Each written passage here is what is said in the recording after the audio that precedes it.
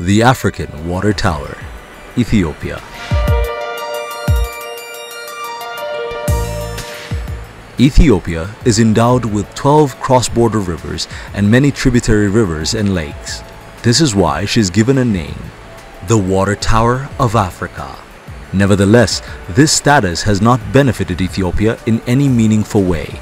Though blessed with such plenty, when considered in light of its growing population and increasing demand for its waters, the benefits have diminished over time. Due to deforestation, Ethiopia is experiencing rapid drought and vulnerable to adverse climate change. A reason, consequently, some of its lakes and springs have dried up. Take for example, receding lakes and those filled with soil residue and water hyacinth.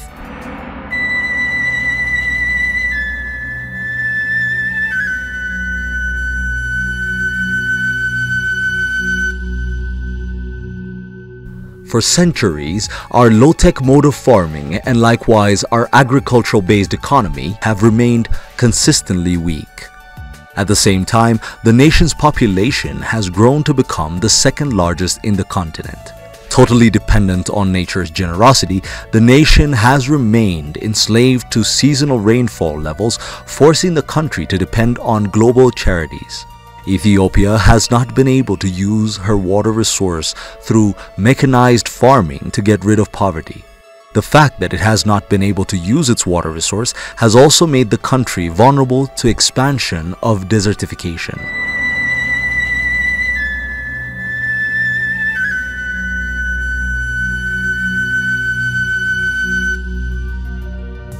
Because of degradation, Ethiopia is experiencing the attempt to take advantage of its plentiful rivers has been difficult due to heavy and deep soil erosion and resultant residues.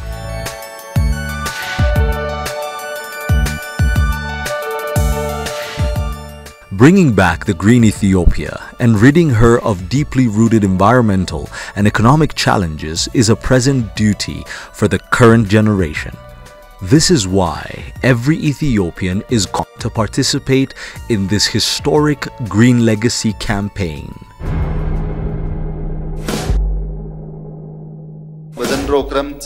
We have planned to plant 4 billion tree seedlings this rainy season. All Ethiopians must put their fingerprints to make this initiative a reality.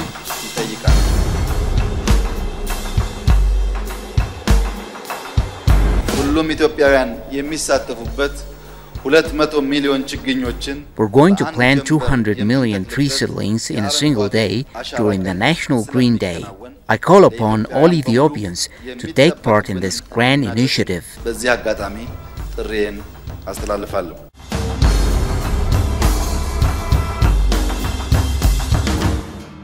The national campaign is here for every citizen to heed.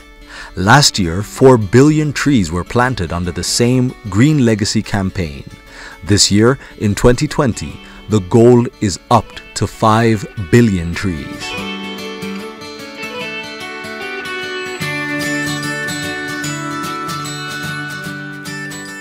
It is the highest responsibility of higher education institutions to be part of the solution by conducting problem-solving research and facilitating research-based interventions. Universities are well positioned to select and prepare indigenous, varied, and suitable seeds for the campaign.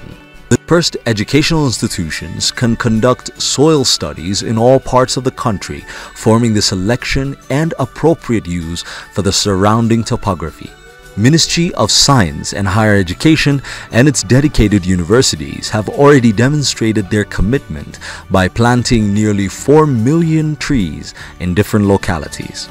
Exemplary milestones have been registered by universities in the Amhara region, where heeding Prime Minister Dr. Abiy Ahmed's call, they're working together to rid Lake Dana of its devastating and expansive water hyacinth, while developing numerous mountains with dense trees to mitigate soil erosion and deforestation, particularly along rivers that are tributary to the River Abai. For an entire month, These universities took part in the Green Legacy campaign by planting thousands of trees at, among others, Guna Mountain, Choke Mountain, Beza, and the infamous Samin Mountains National Park. Their actions are expected to yield rich dividends in short order. Ministry of Science and Higher Education has adopted and is currently developing Adulala Mountain, a 25-hectare area located in East Shoa Zone. This year alone, 35,000 trees have been planted there.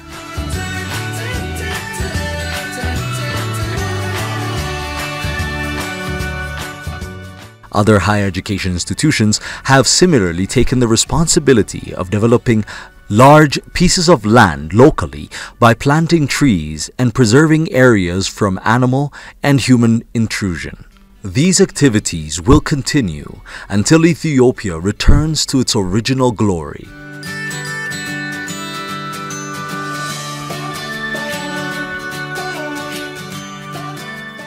Where its lands and valleys turn green again, when reforestation succeeds, when the landscape returns, Ethiopia's climate will get better. Under such conditions, erosions will subside and clean water will fill our dams, eliminating piles of silt from depositing. The population will then soon rely on more electricity rather than firewood, preserving our forests from being cut down for daily sustenance. With ample energy resources, our standard of living and quality of life will upgrade as industrialization takes hold in our beloved Ethiopia. It can also create job opportunities for many.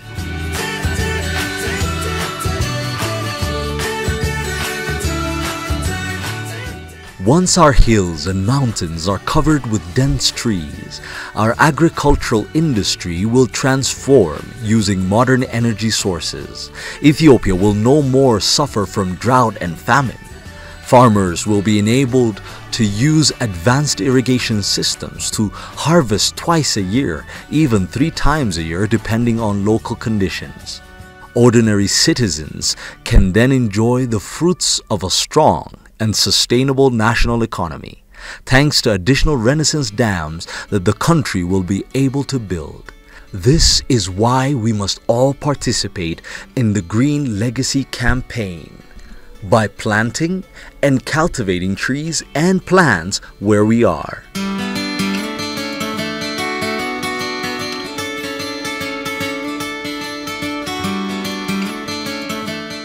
The Ministry of Science and Higher Education and institutions that are accountable to the ministry will continue to lead the way by spearheading research activities and providing meaningful community service.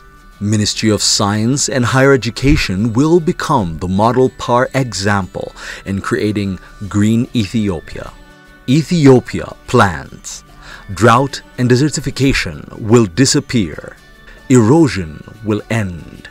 Ethiopians will enjoy the successes of their great Renaissance dam. Ethiopia's endangered indigenous medicinal plants will flourish once again. Fruits will be plentiful. Our most vibrant flora and fauna will bountifully sprout over our precious land. Using all water resources, Ethiopia will return to be the real water tower of Africa. Ethiopia plants and will become green again.